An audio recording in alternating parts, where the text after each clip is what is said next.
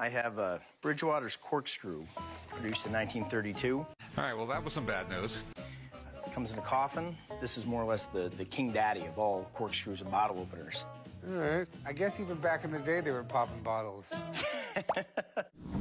1932 Bridgewater corkscrew was developed by Horace Bridgewater, really to prep the country for the end of Prohibition. I'm asking 1,100. On the whole, this is the best Bridgewater's corkscrew that I've ever seen, and probably most people have ever seen.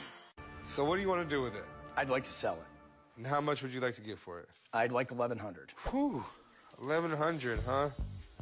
And again, you know, condition is everything in this kind of a market. It is, but I just don't see it bringing nowhere near that.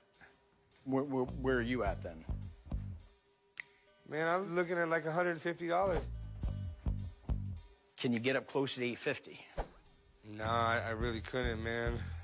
Maybe 300.